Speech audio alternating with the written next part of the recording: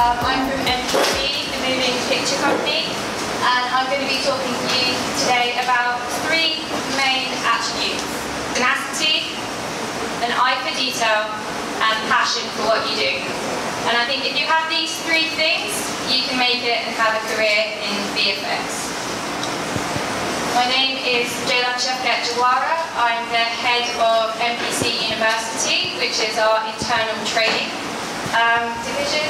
I also used to be head of technical animation. So on the Jungle Book, my department were responsible for all of the hair simulation. So anytime you see the hair in water or the fur moving in the wind, that was us.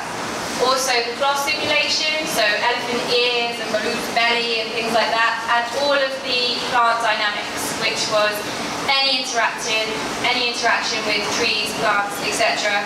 That was my department. Going back to the theme of tenacity and a passion for what you do, the way that I got into the industry was about 15, 16-year-old. I asked my careers advisor, I want to work in film, I want to work on movies, what do I need to do? And he said, you're in England and there is no film industry in England, so do something more sensible like become a teacher.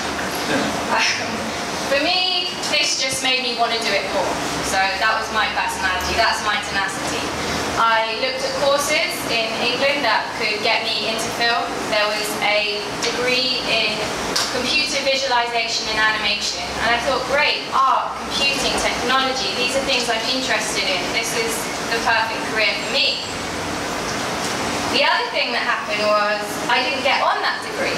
I didn't get accepted to the degree I wanted to take. So have to start my plan again, have to have my tenacity, my passion for what I do. So art and computing, still my passions. I did multimedia design. So there we learned everything: animation, web design, print, everything you can imagine. So I did that for 3 years. I got a job in a graphic design company, actually a toy design company.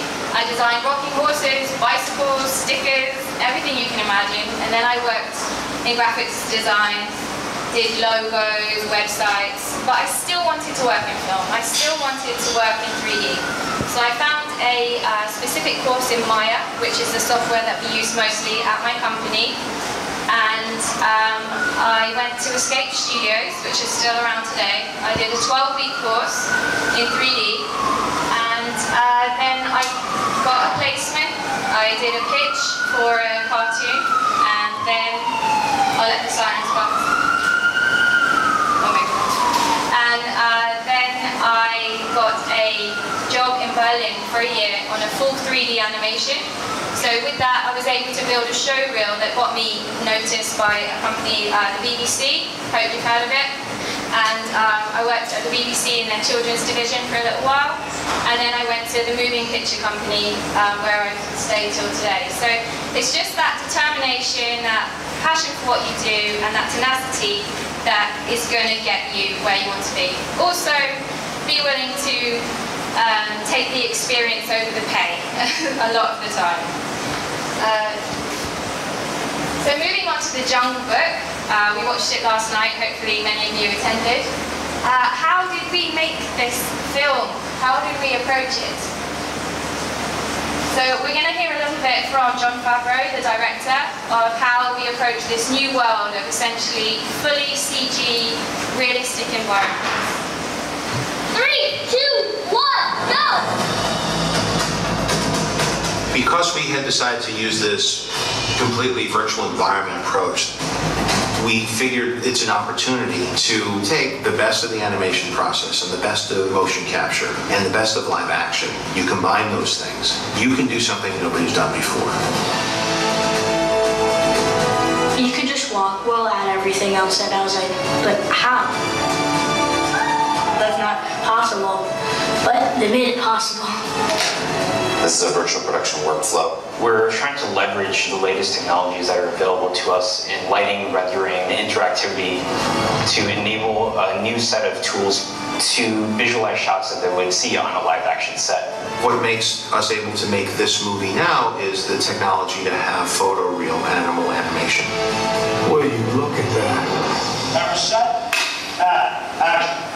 Every single shot requires hundreds of people and a tremendous amount of collaboration. A lot of it is research. You just do a ton of research. That is your basis of reality. And the research is good because it sparks ideas and different ways of looking at it, and you get to kind of live it and walk through it. Sliding, wrinkles, fur, 9 million curves of hair on Bagheera alone that were simulated to create his final look. We then start moving into blocking animation, which is animation doing a first pass of how the motion might look on a rig of Bagheera, where you can see the muscles and the fat all applied. Atmospheric passes and depth of field, so you can get like the mist in the background of the jungle. Particles, did you notice these in the original shot? Little mosquitoes and dust particles in the air. Another layer, of course, they can't go through the trees, they can't go through Mowgli, so we have to simulate them with these to interact with. My department, technical animation, we are animating the branches, the leaves. Can you detect little movements in some of the leaves in the foreground? Moss on the trees, of course, how can you miss the moss? Basically, when you watch the show, that's supposed to know it was dead. It had a fruit vine. Any tree girdled by a creeper is either dead or close to it. These are things a wolf the must hair know. in and out of the water. So if you have long hair and it's dry, that's fine. If you put it in water, it starts to take on a different motion. It's slower. It has no gravity to it. It's moving in a very different way. When that hair then comes out of the water, it's clumped. It's got a different state. These different states of hair we could never do before with our in-house solver. So we had to use Houdini, which is another software you might be aware of. And what Houdini gave us was the ability to change the state of a curve along its CVs. So we're changing, as you can see here, the style of the fur along not just like one hair, but along the different levels of points on the hair. So that was quite a technical challenge for us. And then lighting and effects. We've done all our magic and lighting and effects. Take it on. Effects add their beautiful water simulation, also done in Houdini. And lighting, obviously, give the light, the shade, the shadows, ray tracing, make it all look beautifully real. And then here is the whole sequence, just so you get an idea of what we receive in the plate and what we did with it finally. Considering a similar approach on all of these sequences, including adding the jungle, animals, etc., it's quite a revelation. Look for the bare necessities, the simple bare necessities. Forget about